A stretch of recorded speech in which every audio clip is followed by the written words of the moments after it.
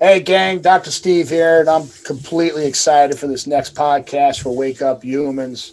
I've known this girl for many, many years. I knew her as a student, and then a young doctor interning with a buddy of mine, and she's just a spark plug. And now she's a powerhouse mom, two beautiful kids. We were just together in Clearwater, Florida for a conference, and she shared from her heart from the platform and absolutely lit up the stage and warmed people's hearts.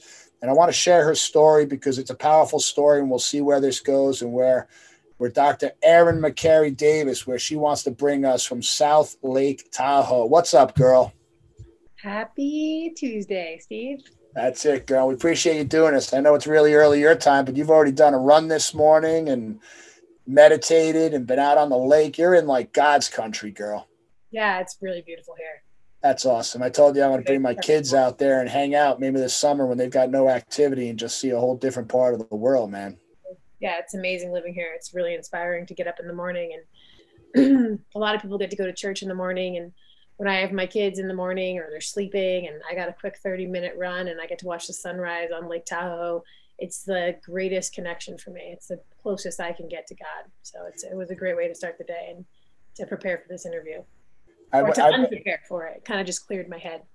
Well, you know, it's funny you talk about clearing your head because, listen, your kids are adorable, man. I mean, my wife fell in love with your kids, especially that little boy, man. What a little spark plug. Yeah. They're He's been asking about Tammy a lot. How old are they? They just turned 4, less than a month ago. And I loved how you talked about your husband. I mean, what a rock and a solid foundation for you in your life. You sound like you're truly blessed there as well. Yeah, absolutely. Yeah, he's amazing. He is the perfect balance for me. Like the two of us couldn't be more. We're very, very different personalities and we do different things and we come together and we really just are like the yin and the yang. Now let's go back a little bit. Where did you grow up? You're not from Lake Tahoe area, are you? I actually grew up in Connecticut, in Danbury, Connecticut. That's right. Yeah. Yeah. I grew up in Danbury, Connecticut. And I came out to Lake Tahoe when I was almost 19 to actually visit another chiropractor who I had grown up with. He wasn't a chiropractor yet, Mike Morato. He had moved out here and we had grown up back east together. So I came out to visit him in Lake Tahoe for Thanksgiving and I fell in love, and by Christmas, less than a month and a half later, I had packed up my car and left Connecticut and moved out to Tahoe. It's pretty damn brave for a young girl. Yeah, I mean, that looking back on it now, I would almost say I was running away, but I sort of was. I had gone through a lot the last couple years of high school and that first year turning 19, and I needed to get out of Connecticut, and Tahoe is what pulled me away. I look at, I've got 4 daughters and my son, obviously, but I look at, my daughters in high school. I went through high school as a male. I see them going through it as a female and just the energy of it. And that's such a tough spot for I guess any kid, man. This now that I'm an adult and I see the hormones and the changes and the identity shifts and trying to figure life out, it's tough. Yeah, it's definitely tough. So you end up out of Tahoe, and what made you decide to become a chiropractor? So when I was out here, I got invited to a lunch talk by this amazing chiropractor named Stu Bittman. He had had a practice for over 20 years in Tahoe. He was seeing hundreds and hundreds of patients, and he did the safety pin cycle for me, sitting at this place called The Beacon, which is just a restaurant on the lake. Somebody had invited me to it. It was like a lunch and learn, basically. And I got adjusted the next week, and I became a chiropractor less than 4 years after that. What does the safety pin cycle mean to you? The safety pin cycle is that connection between our brain and our body and the transmission that happens through our nervous system. And if you open up that safety pin, that's kind of what's explaining what a subluxation is. So it's the brain and the body getting disconnected, and the chiropractic adjustment is what helps to reconnect it. And it's just such a simple analogy, and you don't even have to use a lot of words. You can just show it to most people and they get that. So it's amazing about a story about a safety pin would change the entire course of your life. Yeah. And hundreds of other people because of that. Absolutely. Thousands. I mean, you've Yeah. got a massive practice now, girl. And it's, it's funny because when I look at you, it's like, people that are listening, you're like this beautiful fireball, long red hair. And I remember when you were younger, like running around DE, you were like this little scrapper with like the baseball hat on. But there's such a peace about you now. Where does this peace come from? A lot of people, you've heard that tragedies kind of define your life. Yeah. And I feel like I went through a lot of tragedy and a lot of blessings too, a lot of miracles.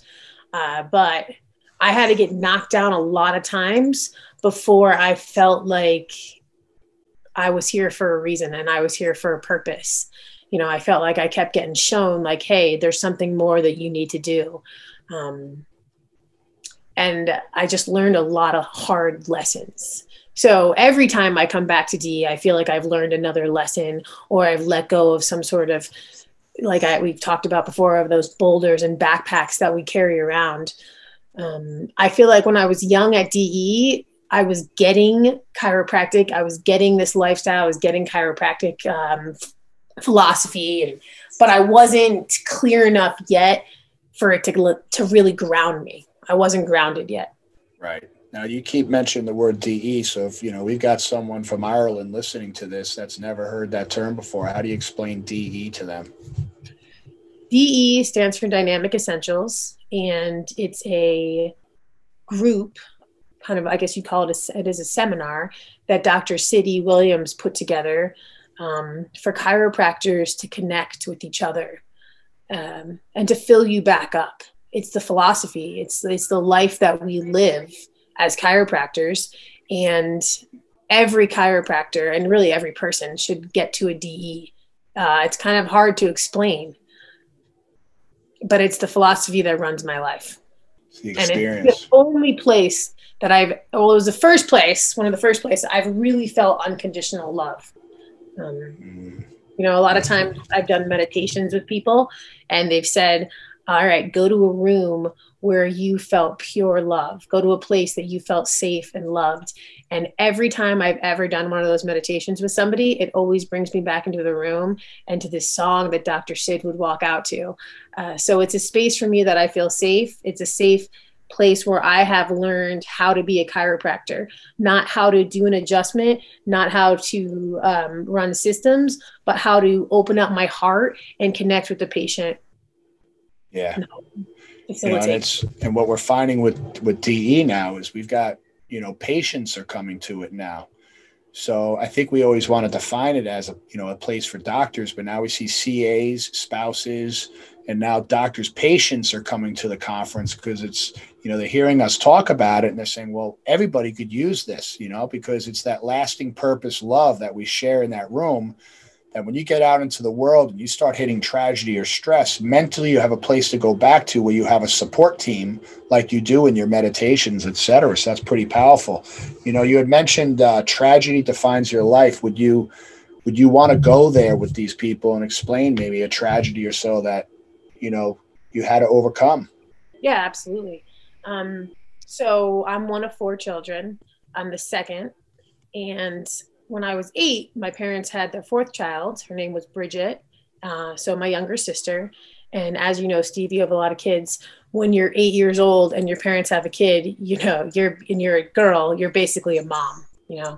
I was old enough where I took care of my sister Bridget like she was my own daughter. She was my baby. And when I got into high school, it was my junior year of high school. For some reason, I was like getting ready for my junior prom. I couldn't watch my sister, and my mom almost never had babysitters, but she wanted to paint the house. She really wanted to paint this hallway in our house. So she got a babysitter for Bridget, my sister. And while she was at the babysitter's house, the babysitter was in the bathroom or doing something. And my sister got outside and fell into the pool. It was early spring, and she actually drowned in the pool. And that was right before I graduated my junior year of high school. And that was a huge tragedy for me and my family. I mean, as you can imagine, it's hopefully the biggest tragedy in my life. And I started getting really out of hand after that. I can honestly say I don't really remember much from 17 to 19. I was doing a lot of drugs. I was doing a lot of drinking. I was basically doing whatever I could do to numb my brain and disconnect my brain and my body. I did not want to feel anything. I didn't want to process anything. And that's what got me out to Lake Tahoe. I had to get out of Connecticut where I was. I was going down a really, really dark road. I was an amazing student up until that point. I could have gotten a lot of scholarships. I could have done a lot of different things with my life. I had a very, very different path and future. And then that happened with my sister. And I know now that that's exactly, that led me to who I am now, and it's led me to where I was. But that was a dark tragedy that brought me out to Tahoe. And started my path towards where I am now. How old was she when she passed? 8 years old. Ah, shit, man. Yeah, she was 8. She had a lot of other health issues. She was born really premature as well. As we'll get to in a few minutes, my kids end up being premature as well. And my parents were doing the best they could. They didn't know about chiropractic. They didn't know about connecting people at birth after being premature. She was in the NICU. She had a lot of breathing issues. She also, as my children went through, had some brain bleeds.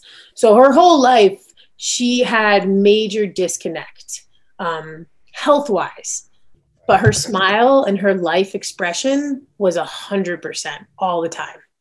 But she struggled with a lot of stuff, physically and mentally.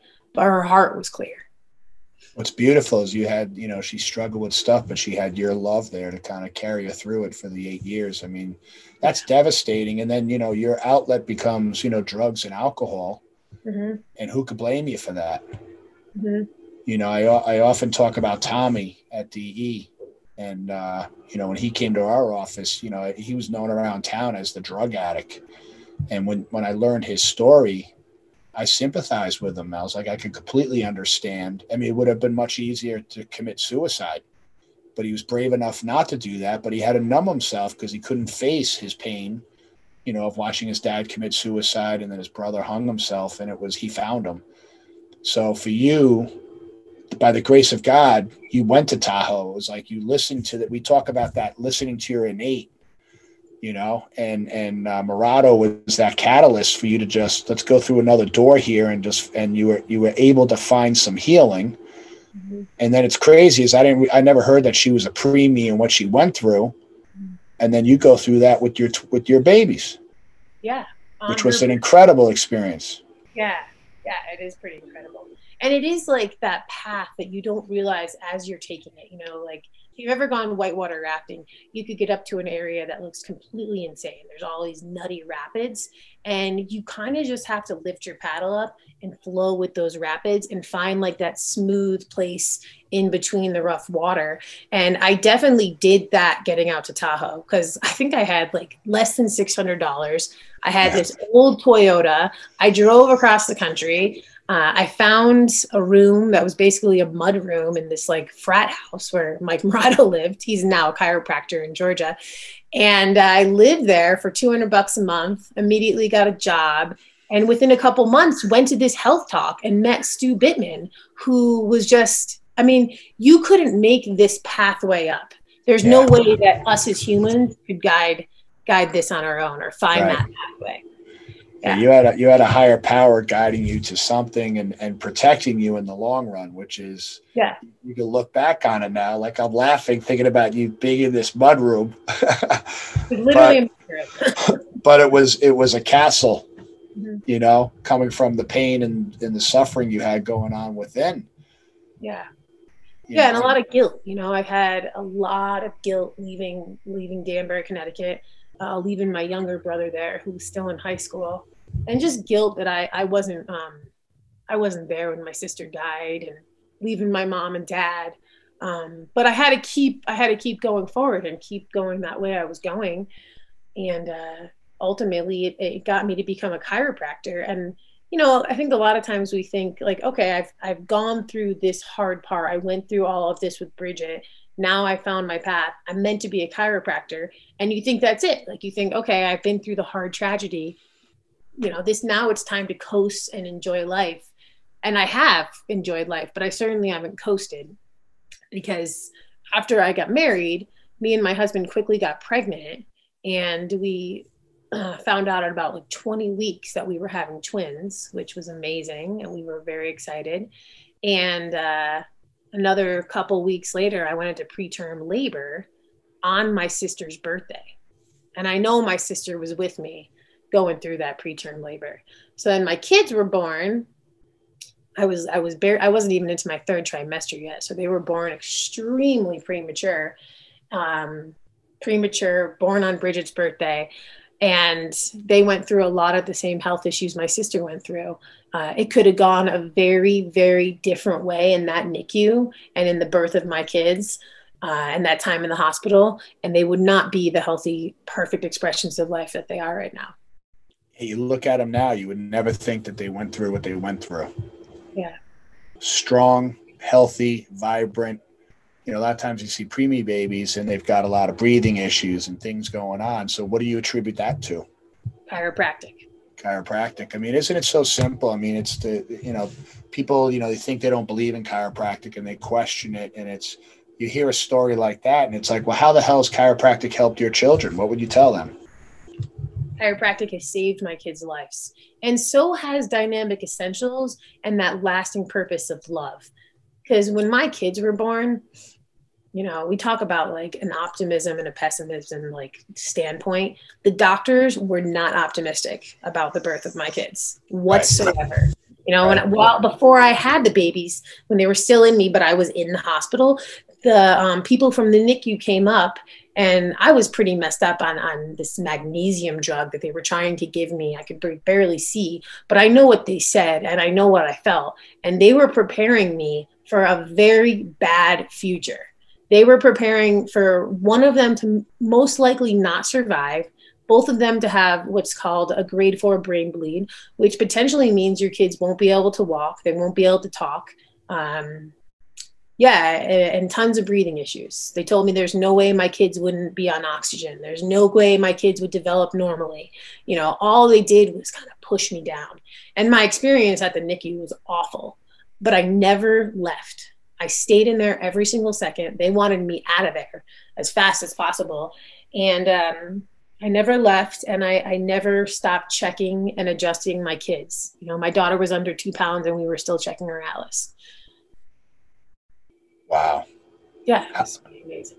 How long were they in there?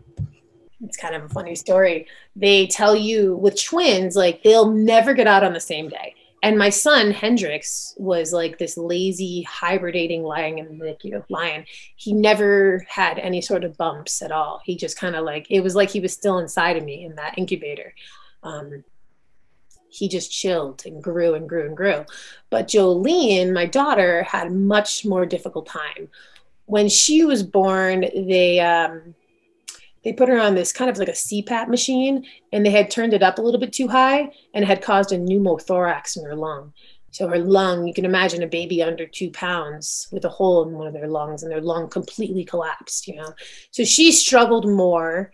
Then she had an allergic reaction to this medication they decided they needed to give her. And man, she is like just a fighter and a survivor.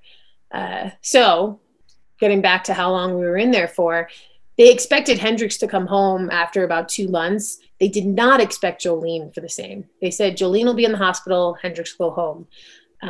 And by day 63, which also happened to be the day before Mother's Day, Hendrix was coming home, and Jolene had to stay in there longer. And the head of the NICU came in and said, "Happy Mother's Day. We got to get you out of here. Take your daughter home. We think she can do better with you than she can with us."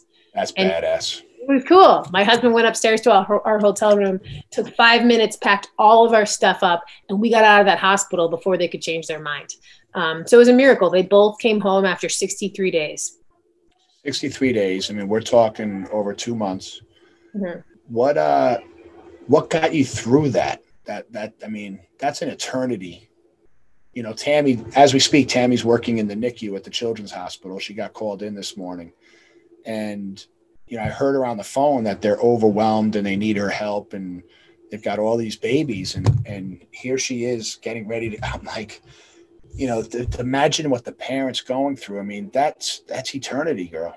Yeah, it was eternity. And I couldn't leave. You know, I just couldn't. No way.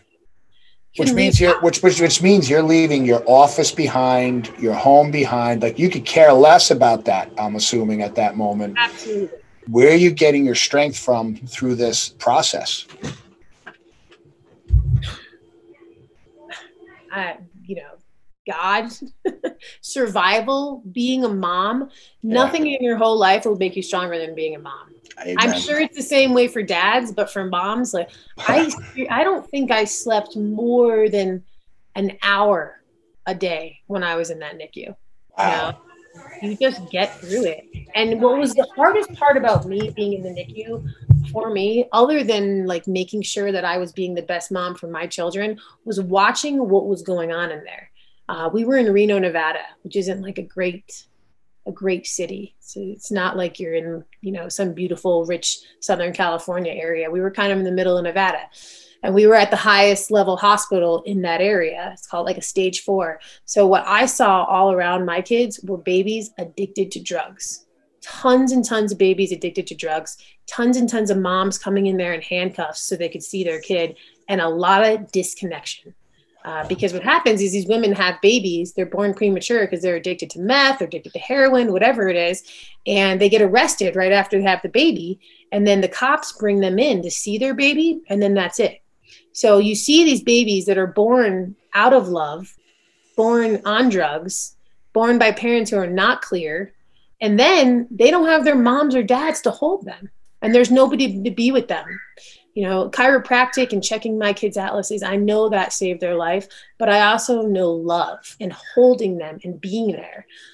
All I wanted to do in that NICU was run around to each baby and hold each baby and check each baby's atlas, and I wasn't allowed to. I tried to sneak some in, but I really couldn't. Right. And that was hard, not being able to help and serve more. I'm like semi-speechless right now, man. Like, looking at you, your strength, sharing this story, and you said it. There's nothing like the strength of a mom. You know, I saw that with my mother. You know, my parents ended up divorced, and the things she did and the sacrifices she made with 3 kids and pretty strong-willed kids, and making sure we never really derailed, was powerful. You know, and I think, and it's one of the biggest things I see in my practice, are these moms that just, they're constantly serving and taking care of everybody else, and they lose themselves in the process. And then, you know, I'm looking at you that you gave all and sacrificed all, but yet you're fit, you're pure light, you're loving, but it's because of who you've surrounded yourself. Like, you keep talking about the DE and the lasting purpose. And I think that's really what we need to cultivate. That's one of the beauties you get when you go to a DE chiropractor, is the cultivation of love that you're going to get, and a place to go and just plug in emotionally, physically, and spiritually to lift you up, to give you the strength to go back out there in the world and take it on, which is what DE does for the doctors and staff and the lay people that show up. But a patient's also getting from you when they're walking into your office, which is why they need to hear this story. They're not just going in to treat sciatica or get a back crack. They're getting a powerhouse of love and leadership that's going to carry them through any stress or tragedy they got going on. You're going to show them light. Yeah, and I will always make sure that I'm clear enough, because I think that there's been past times when I wasn't clear enough going into work. And I realized after probably the last year getting back to DE, how much I was carrying around with me, and how much we need to be clear as chiropractors, as moms, as husbands, whatever your job is, you need to be clear so that you can serve better. And you got, huge. For me, the only way I can really get clear besides a specific chiropractic atlas adjustment is going to DE and letting go of the stuff that I pick up in between. Because I picked up a lot of fear from going into that NICU with my kids. Oh, yeah. I mean, let's use you as an example. I mean, you mentioned the backpack, which is, you know, that's my next book, The Backpack, which, you know, we've done podcasts, et cetera, but it's so true. But you also mentioned to make sure I'm clear enough. You made that statement. How do you make sure you're clear enough? What's your system for your life for that? Okay. So get my atlas checked, and that's first and foremost. Always make sure that I'm making sure my brain and my body are communicating with each other so that I can help others reconnect. That's my first thing. Second thing, make sure I go to DE. I don't know what could stop me from going to DE at this point, but by the last few weeks before DE, I know that my cup needs to be filled back up with love. And then it's the day-to-day stuff is where you really got to watch yourself, because you can go to DE every 3 months and you can get your atlas checked every week. But every single morning I have to wake up and make sure that I clean up my house and my head. So for me, that consists of doing my 49 breaths, which is breath work that Dr. Sid Williams taught us to do. And I write. So whatever I'm feeling, whether it's good or bad, whether it's a sentence, a word, or 10 pages, I write. And then the next thing is I run. And it's 90% of the time it's running. Sometimes I'll get on a bike, and sometimes I'll just go outside and walk and do squats, but I make sure that I move my body. Because for me, that's when I feel the most grounded, is when I'm clear from exercising. I get quiet when I run, even though I listen to like great loud music. I still, like, my heart gets quiet, and I see the beauty of Lake Tahoe, and it just reminds me of God's presence in my life and heaven on earth. That's a blessing. Mm-hmm. Let's you got me completely humbled right now, man, and I just feel so light and just freaking awesome. And I know people are gonna love this, and Innate keeps dropping this in on me right now. Your kids listen to this 20 years from now. What do you want to say to them? What do you want them to hear from mom looking at your children today? What's your aha moment message to your two little babies that are now, let's say, 24, 25 years old? That they're just miracles, and they're here for a reason. You know, they're here for a purpose, because they fought hard, I fought hard, and a lot of people love them, and their life is meant for something. And I want them to always remember that.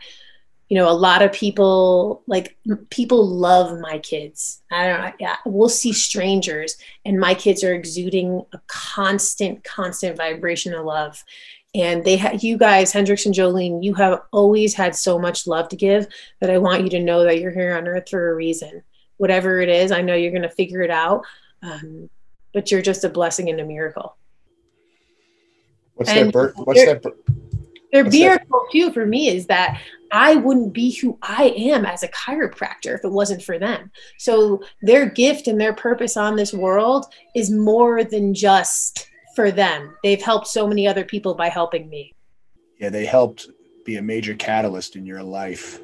What's their birth date? What's the actual birth date? March 10th, 2017. You know, Bridget will always be a part of your life and their life. You know, it's that part of the beauty of the backpack. That was your biggest boulder that, you know, you could put on the shelf now, and realize that Bridget help bring that your daughter and son through that process and gave you strength. And, you know, you and your husband, your relationship is locked in there. When your kids wake up someday and they maybe find out about this and hear what you just said to them, was such a beautiful angelic moment of like, they're a miracle and God has them here for a reason. When every single person realizes that God has them here for a purpose and they can tap into that, life is never the same again. Mm-hmm. Girl, I love you more than you can believe. I'm proud of you.